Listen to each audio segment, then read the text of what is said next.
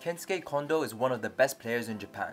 You may recognize him as the second batter in the 2023 WBC championship winning team, batting in between Lars Nootbaar and Shohei Ohtani.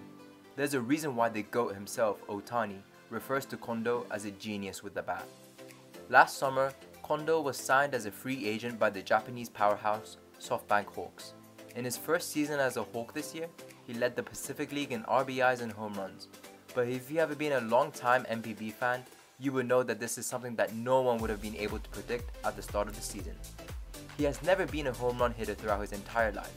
He has made a name for himself by having a batting average of .306 and an on-base percentage of .431 in his 11-year career. He has only hit double-digit home runs once in his career, with a meager 11 in 2021. Thus, it was no surprise that before this season, he set his goals to hitting above 300 and having an on-base percentage of over 400, just like he has throughout his entire career. However, in January before the WBC, he visited the US.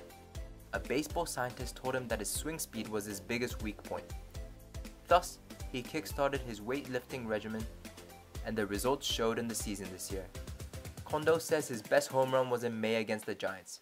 Before this year, he believes that he would have never been able to hit a home run deep center left.